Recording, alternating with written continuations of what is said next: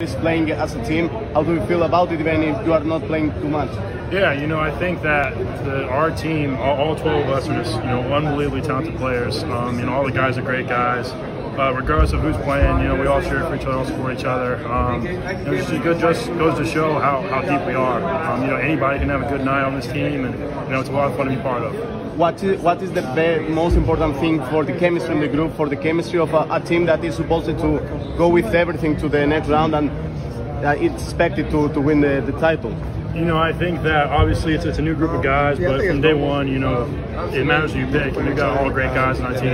It speaks a lot to USAB and their organization, who they pick, and the coaching staff's unbelievable. The more we play, the more we, grow together, and it's going to be a lot of fun. Walker, you got your most minutes in the game out Thursday so far this tournament. Do you feel as if coach had to look out for you to get more minutes in the next games? I think that, let's call it what it is, we beat every team, and that's the most important thing. Coach does a great job of obviously, having 12 guys on a team that are all very good players. It's very difficult to play all those guys, but any given night, anyone go out there and play well.